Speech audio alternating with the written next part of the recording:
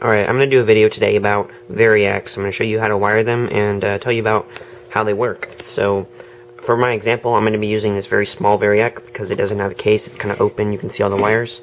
But they're all the same, whether you use a big one like that one or my main one over here.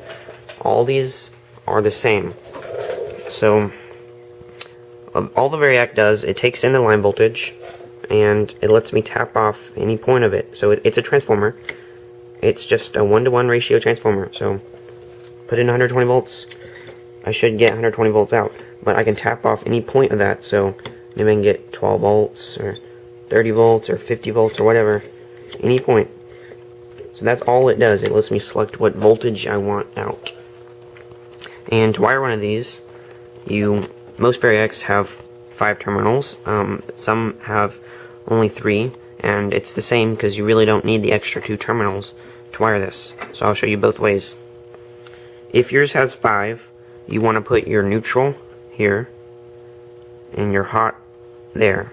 So your neutral, if you look at where that little pin goes to the very beginning of the toroid, and the hot goes on pin 2 to here. It's not quite all the way, so that means if I turn the brush to here, that's 120 volts, and all this is overwind, so I can probably get 140 out. Now if yours doesn't have those, you want to do the same thing. Put your neutral here, but you want to put your hot here, which if you look at this little diagram, it will just be the very end of the toroid, so you can only get 120 out. You won't have any overwind. That's where you put your line in. Now, to get your line out, you share a common neutral, and you want it, the brush is your hot output.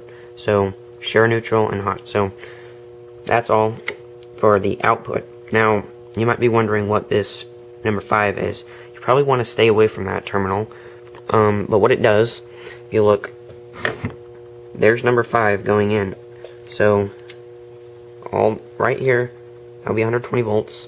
And the rest of this, all the way around, will be overwind. Now, that might be a good thing, you can get that much volt out, but it will burn up your Variac if you do not use a proper ballast. They're not really designed for that, but it's there if you need it, so I wouldn't recommend doing that, because you run the risk of popping your Variac, or having these arc over here, and then, well, your Variac will be ruined. And it's rather hard to repair these. Or I guess it's not very hard, it's just time consuming. I have actually repaired this one because where I got it, someone had wired it incorrectly and shorted it, burned out these. So that was a pretty easy fix. Just cut those off and lift the top piece so it doesn't jump the gap. But if it burned out right here, you'd be in trouble, so I wouldn't recommend using that 5th tap.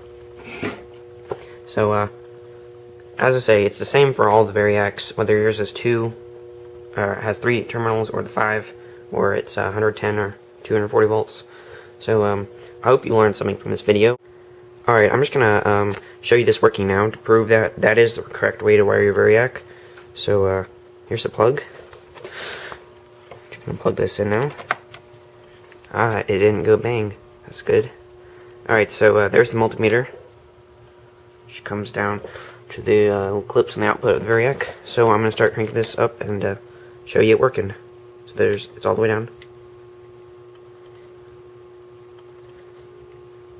And like I said, this point right here should be about 120. Ah, bingo, it is. Now here's the overwind I was talking about. All the way up to 150.